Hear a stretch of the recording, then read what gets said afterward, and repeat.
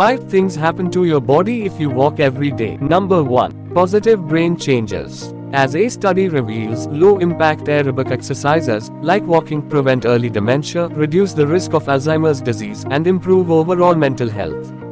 Not to mention reducing mental stress and maintaining a higher level of endorphin. Number 2. Improved eyesight. Even though eyes might seem like the last thing to be connected with the legs, walking actually benefits their health too.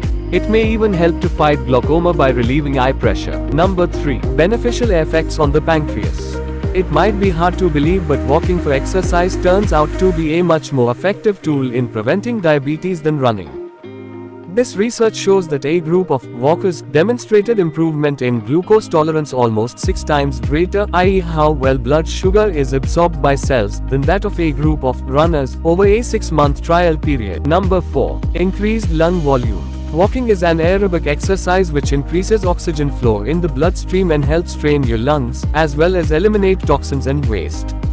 Because of better and deeper breathing, some symptoms associated with lung disease may also be relieved. Number 5. Prevention of heart diseases. According to the American Heart Association, walking is no less effective than running when it comes to the prevention of heart-related disease or stroke. This activity helps avoid heart problems by lowering high blood pressure and cholesterol levels and improving blood circulation.